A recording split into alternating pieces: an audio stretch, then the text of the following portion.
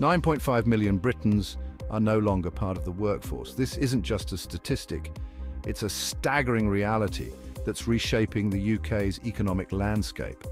What's behind this alarming trend? Why are millions choosing or being forced to step away from employment?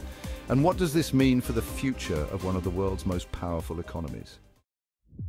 In today's video, we'll dive deep into the reasons behind this dramatic shift, backed by the latest data from the Office for National Statistics, and explore the ripple effects it's causing across the nation. Recent data from the Office for National Statistics reveals that between April and June, 9.5 million people aged 16 to 64 were economically inactive. This is the highest level we've seen since 2011. Even more concerning, over 2.8 million of these individuals are out of work due to long-term sickness. This surge in economic inactivity is becoming a major challenge for the UK government as it struggles to boost economic growth.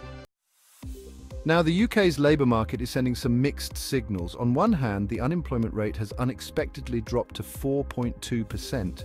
But on the other hand, wage growth is slowing down, with regular pay increases slipping from 5.8% to 5.4% in just the last quarter. Moreover, the number of job vacancies is declining, which suggests that the labour market is tightening even though unemployment is falling. This paints a complex picture, especially for the Bank of England.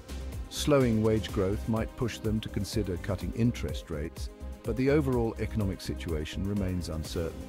There's also talk about immigration playing a role in filling labour shortages, but that topic remains politically sensitive. Labour Party's Reeves has been vocal about the need for more support to get people back into work, and she's promising to tackle this issue in her upcoming budget. Meanwhile, the government is pointing to the falling unemployment rate as proof that their strategies are working. But with the economy facing significant challenges, both the government and the opposition are under pressure to come up with real solutions. To help us understand this better, let's break down some key insights. A lot of people might jump to conclusions, saying that those out of work are simply lazy or unwilling to find jobs, but the reality is far more nuanced. Many people are dealing with long-term health issues, some of which stem from the COVID-19 pandemic. It's also important to debunk the myth that it's easy to live off benefits in the UK. Most people find that these benefits are barely enough to get by. There's also the issue of mental health, stress, and an increasing number of students, all of which contribute to the rising number of economically inactive people. On top of that, the UK needs to rethink its approach to immigration.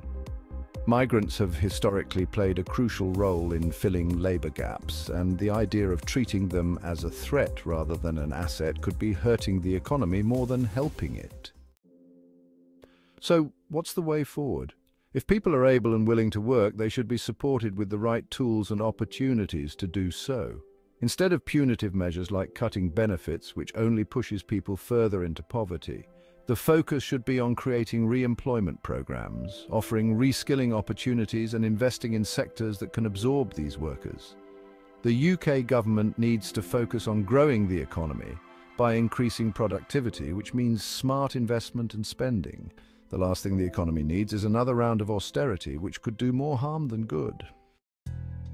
The UK is facing a complex and challenging situation with its labour market, and there are no easy fixes. But by understanding the deeper issues at play, we can start to see the potential paths forward. At InfoFusion, our mission is to raise awareness, educate, and provide valuable information across a wide range of topics, including health, lifestyle, travel, and more. We post new videos every weekend, so don't forget to subscribe and hit the notification bell to stay updated.